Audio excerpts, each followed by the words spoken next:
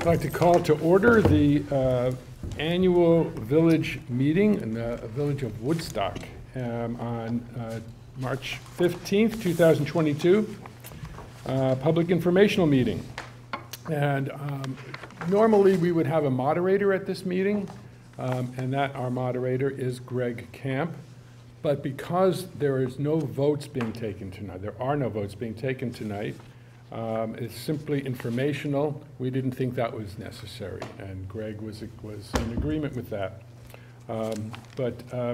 Hopefully next year, Greg will be here moderating, and it will be live voting, and that's my great hope for next year. But being a hybrid version this year, it's informational only. So I'll be reading the warning, and then my fellow trustees will be explaining different parts as we get along through the warning. So I will start by reading the warning, and to begin with, the citizens of the village of Woodstock who are legal voters in the village of Woodstock, County of Windsor, State of Vermont, are hereby warned to meet on Zoom or in person on the 15th day of March 2022 at 6:30 p.m. for the purpose of explaining the articles that would be voted upon by Australian ballot. No changes to the articles can be made during this meeting. Due to COVID-19, all articles will be voted on by Australian ballot. We will be happy to take questions, however, as we move along. And furthermore, the citizens of the village of Woodstock who are legal voters in the village of Woodstock, Vermont, County of Windsor, are hereby warned to vote at the town hall on the 24th day of March 2022 at 7 a.m. continuing until 7 p.m. for the purpose of transacting during that time voting by Australian ballot. So, Article 1 is to elect village officers for the ensuing year as required by law. Now, this year, normally those elections, other than for trustee, would occur here and now. As I've stated, that will not occur tonight. If you would like to, I will tell you who is interested in running for these different positions. If you would like to write them in, you are eligible to do that on the 24th. But otherwise, if no others are not elected by that manner, we will be appointing people to this position for a one-year term.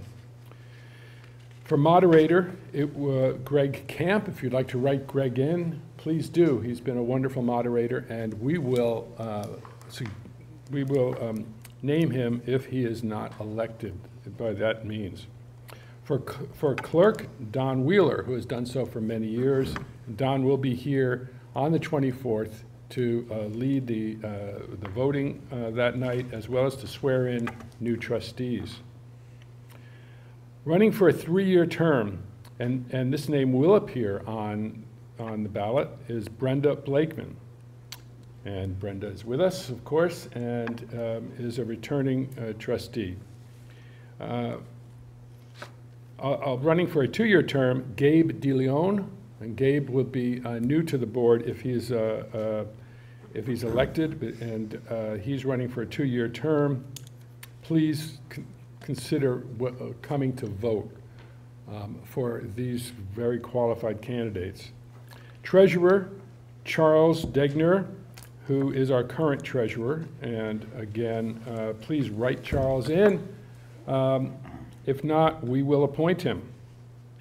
Trustee of Public Funds currently is Jill Davies. And again, please write Jill in, unless there's someone else you'd rather write in. We will appoint Jill if she's not elected by that means. She has done a very good job for us in that position. Auditors, we have one volunteer, Stephen Stuntz, who would like to be an auditor for the village, and so please feel free to write Stephen's name in. And if you have any other ideas, there's a second auditor position that is open, so if you think someone would be good at that, please write that name in. And that is Article 1. Article 2, to fix the annual compensation. Are there any questions about Article 1? Hearing none, we'll move on to Article 2. To fix the annual compensation for the elected village officers, moderator, $50 per meeting, treasurer, $1,500 per year, and clerk, $400 per year. Any questions on Article 2? Moving along, Article 3, to see if the village will vote to collect the village general taxes on real estate and all other taxes levied through the treasurer under the provisions of Title 32 VSA, Chapter 133, and fix the date of payment as of November 4th, 2022 and May 5th, 2023, and to require payment to be received by the town office by close of business on those dates. Please be aware that this year, postmarking your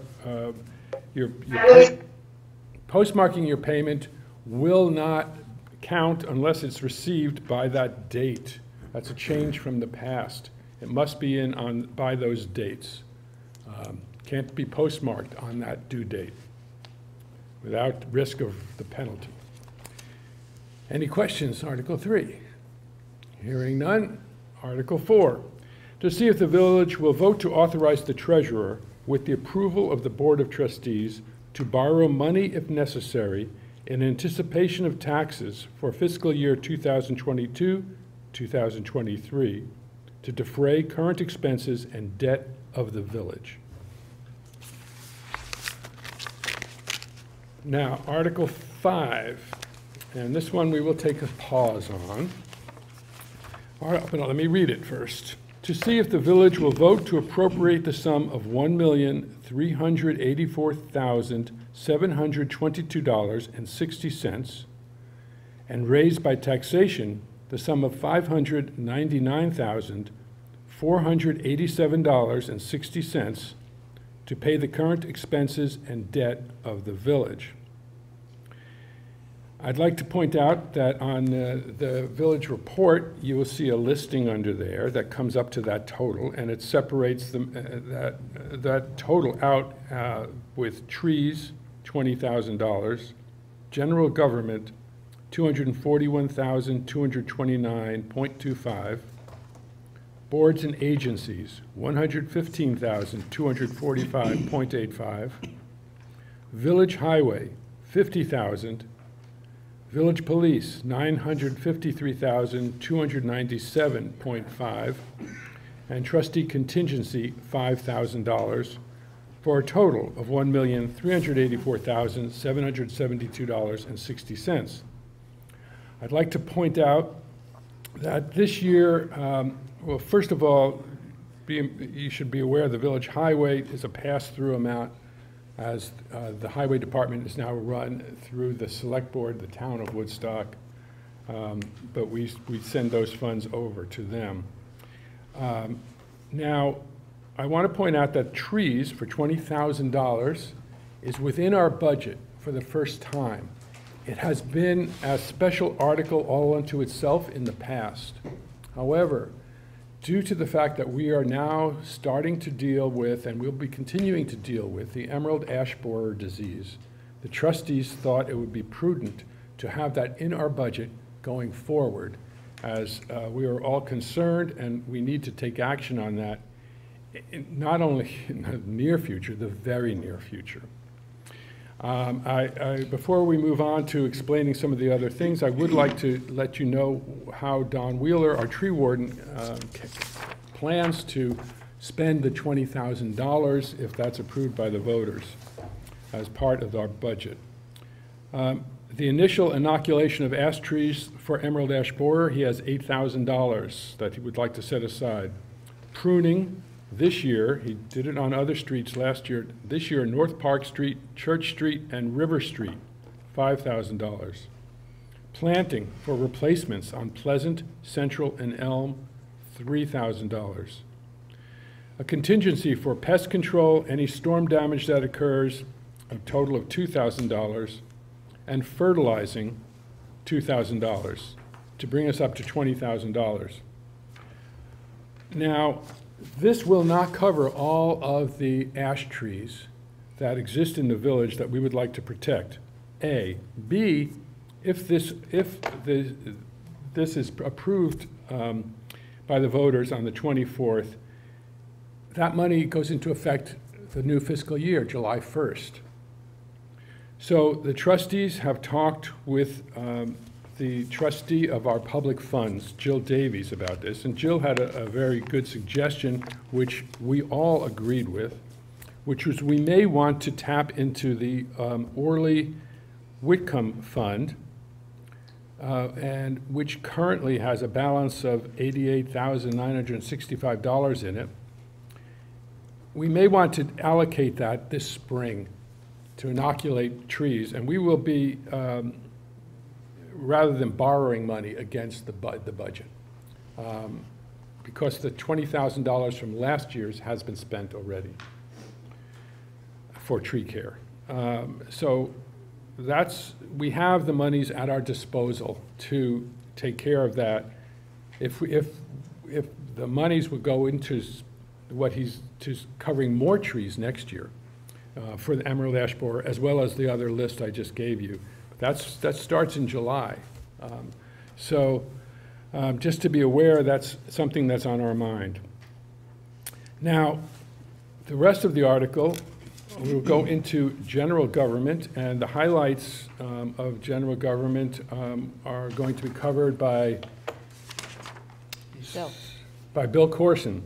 So Bill, would you please? Wait, Jeff, can I just point something out?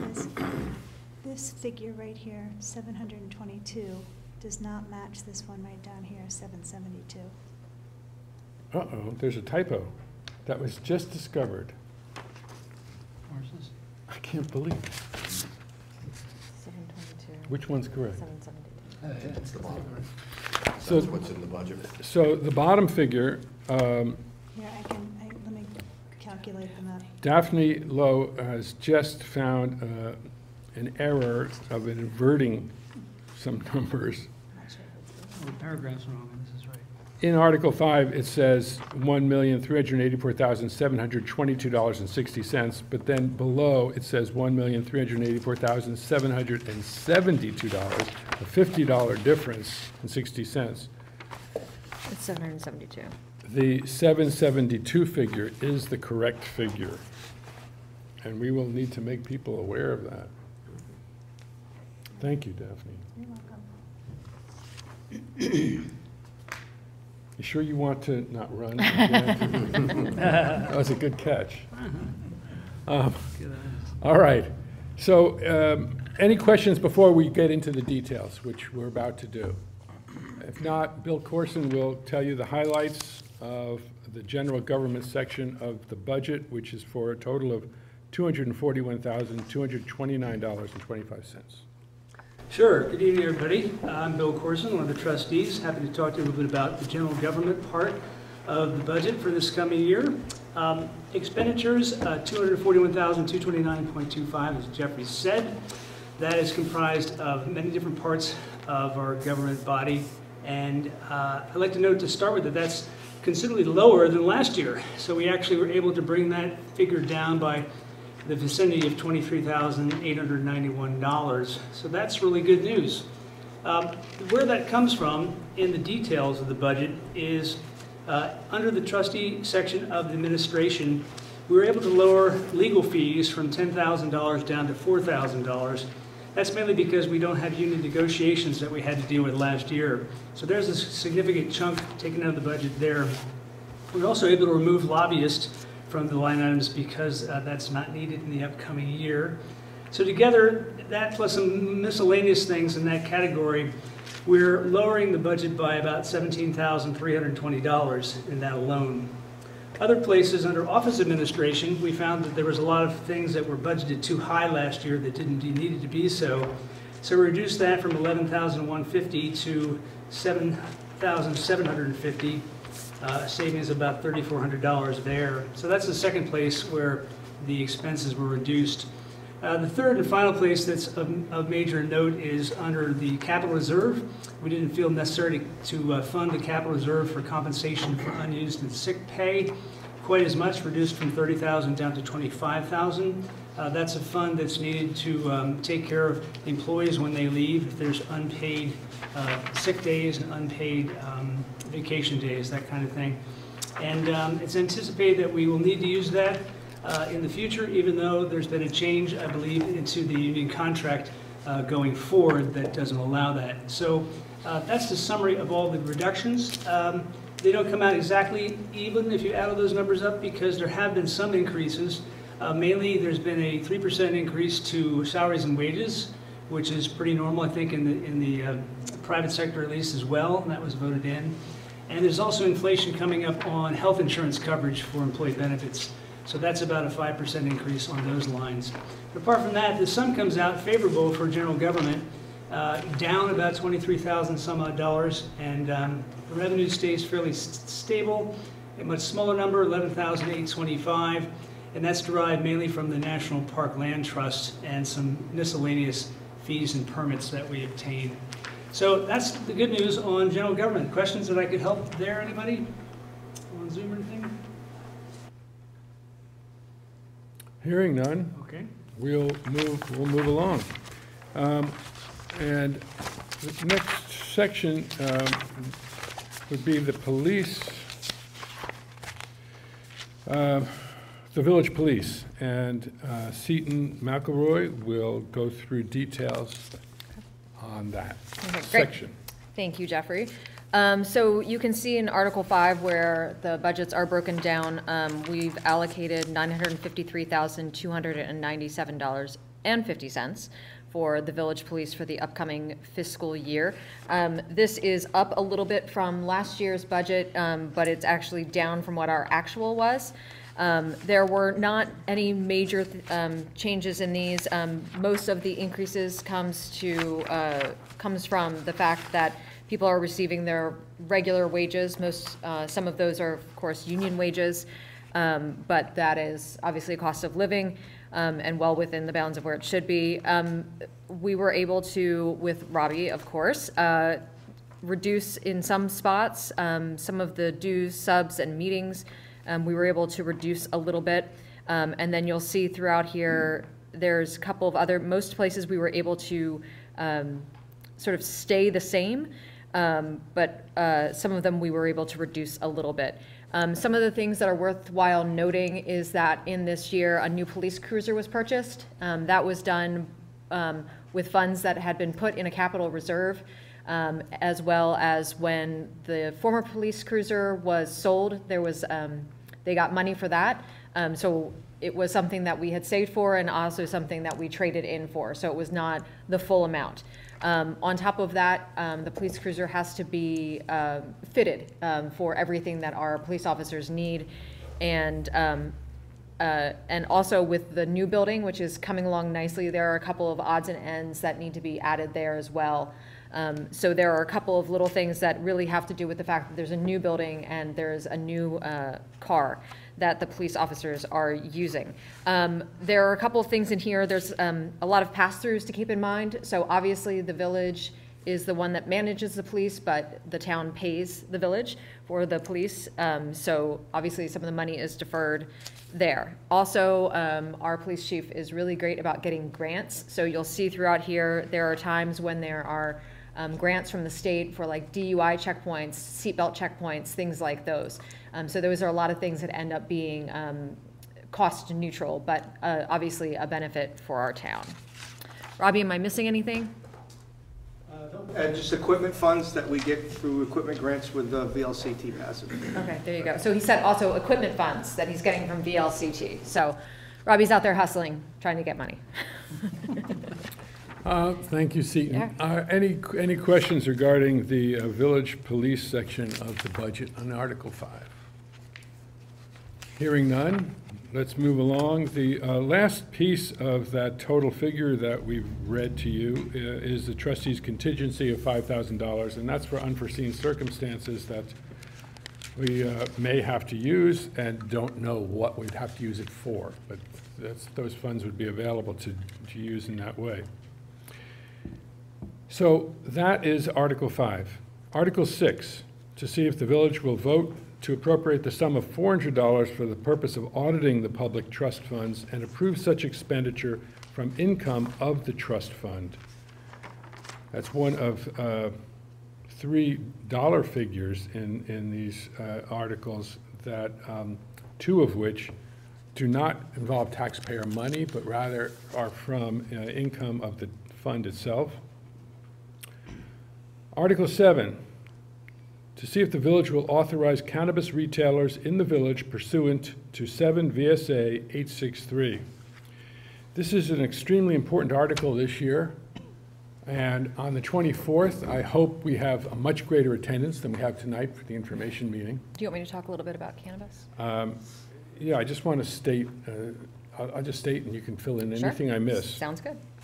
We have determined, with the help of legal advice from the Vermont League of Cities and Towns, that the municipality of the village of Woodstock will have to either opt in or opt out if we put this up to a vote, and we have put it on the ballot, whether such retailers will be authorized to exist in the village or not. Now, the town has already voted to opt in, so we know that they are authorized to exist in the town. If the village opts in, they will be authorized to exist in the village as well. If the village opts out and votes against cannabis retailers, there will be no retailers in the village of Woodstock. That's an important distinction, even though we are obviously a part of the town of Woodstock as a municipality. The way things are read in the way the state has laid it out, village municipalities as well as town municipalities must opt in or out if they choose to engage in that vote at all. So it's really important for those who want it to happen to vote, and it's really important for those who don't want it to happen to vote. That's the fairest thing I can say. And Seaton, who has worked on this committee, looking into this, might have more to add about this, about some of the details involving whether it's beneficial or not for the village to engage in this. Thanks, Jeffrey. So I was a member of first the Woodstock Cannabis Committee, which looked at the question of whether the village and town should take a vote on it before even deciding yes or no if we should even put it on the ballot. We provided information last year to both boards. Obviously, both boards decided to put it on the ballot. That committee disbanded after the decisions were made, and then a new commission was put together. So the new commission really tried to look at, and it's made up of citizens of both the village and the town. There's 3 from the town and 3 from the village. And what we really wanted to do was look at what does retail cannabis really mean? Does it mean that you can, stop into Mac's and, grab some cannabis? And the answer is no. But there are lots of layers, lots of restrictions that go along with having retail cannabis. So that commission really wanted to provide more information to the trustees, to the select board, but ultimately, most importantly, to the voters of Woodstock so that they can make an informed opinion. Some of the things that we saw last year when we conducted a survey that people were concerned about was, number one, was if the municipalities would receive any tax dollars from the sale of retail cannabis, and the answer is no. There will be a 16% state tax or 14% tax from the state on cannabis. That combined with the normal 6% sales tax means that retail cannabis will be taxed at 20%. All of that money will go to the state. None of that stays in Woodstock, in the village, or the town.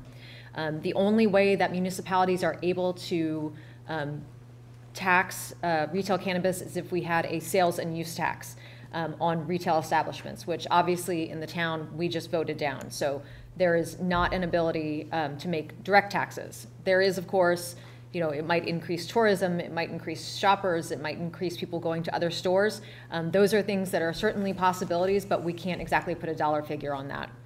Something else that's important to know is that so far, and the rules are changing constantly with the legislature, but right now it looks like we will be capped at $100 for a license. So municipalities, if they pass cannabis, are allowed to create their own application so that the retail has to go through not only the state but the local municipality.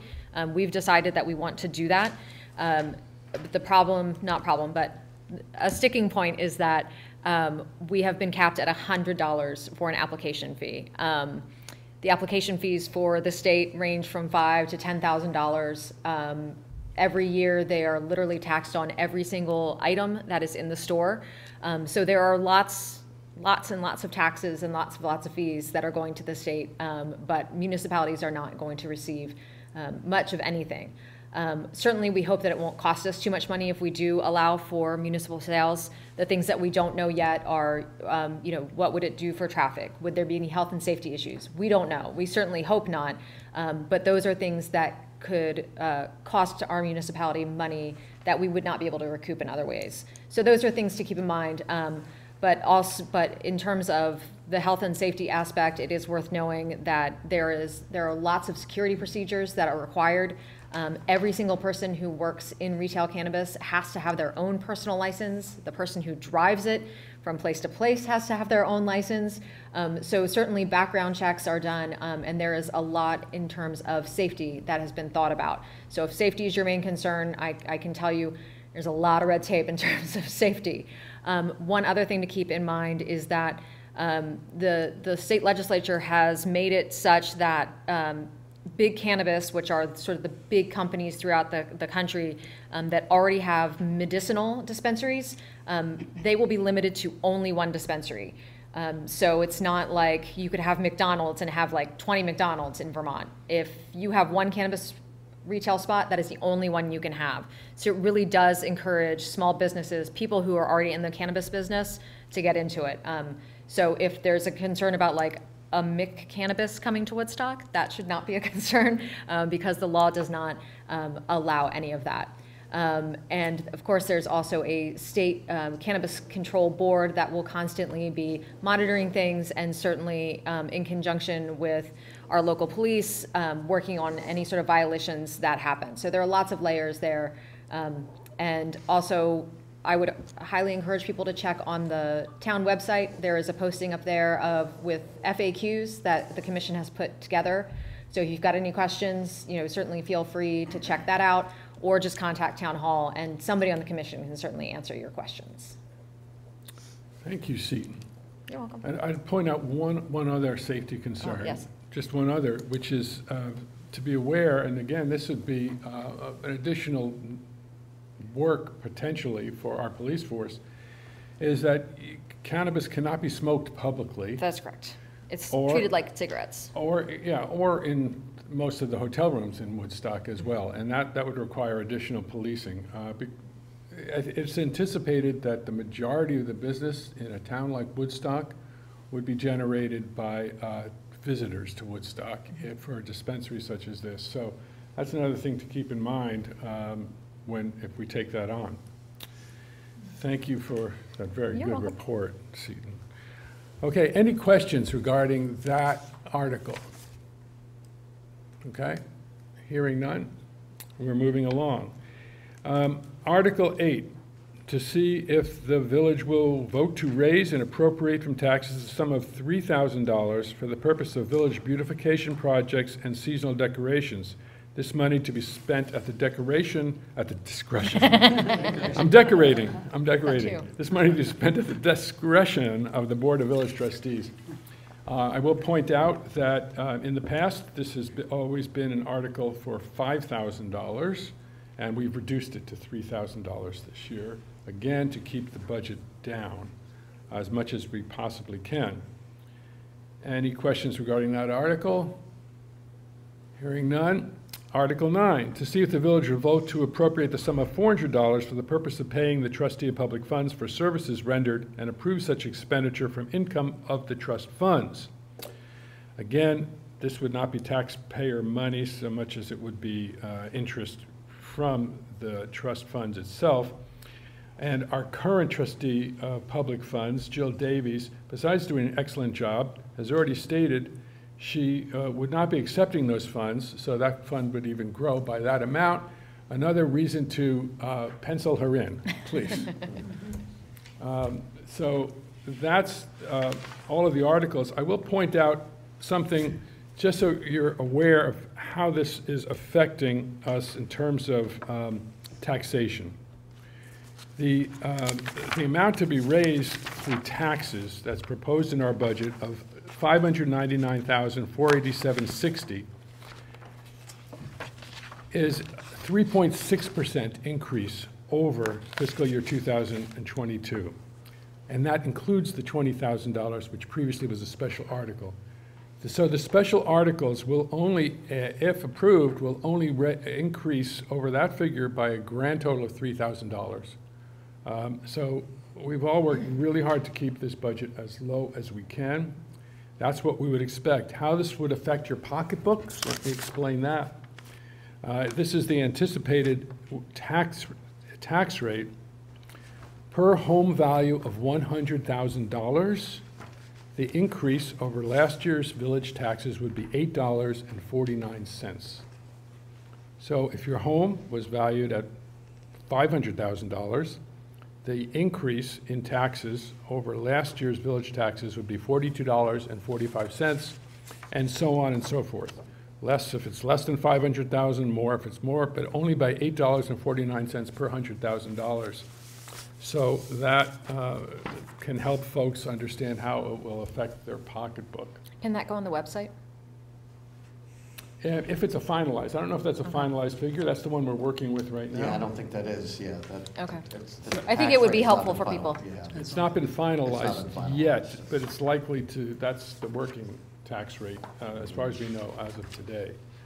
But it's a good idea once we can finalize Okay. it. Very good idea. So that is everything that's in our warning. There, I urge people to read the whole report because there's other interesting reports within that. And the dedication this year is for Teagle's Landing, which we inaugurated in July of 2021, and we all get to enjoy as soon as the ice goes away and the barrier comes down. So this is perhaps the smallest village meeting in history, of modern history, and the quickest one. So it's both good and bad. But I certainly hope we get a good attendance for the voting. And I think is very important because of the cannabis issue and also because we have some very qualified people running for office. And are there any questions regarding anything we've discussed tonight?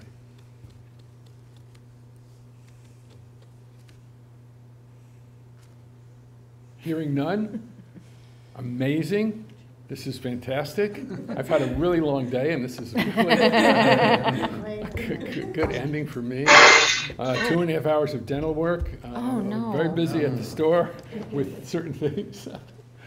I want to take a moment before we adjourn to thank Daphne Lowe, who has been a terrific addition to this board, and we are all very sorry that Daphne has decided not to run again, at least now. But she has told me that she is willing to help if we have any special need. Daphne, thank you so much from all of us on the board. You're most welcome, and thank you for your support. You are welcome. We have a little gift for you. We don't need to do it online, but we can entertain a motion to adjourn at this point. Let Daphne do it. Would you like to Sure. make a motion? I move Daphne? to adjourn. Motion made by Daphne Lowe to adjourn. Is there a second? Seconded by Bill Corson. All those in favor say aye. Aye. Aye. Thank you very much. Have a lovely evening. Thank you. Thanks. Take care. Okay.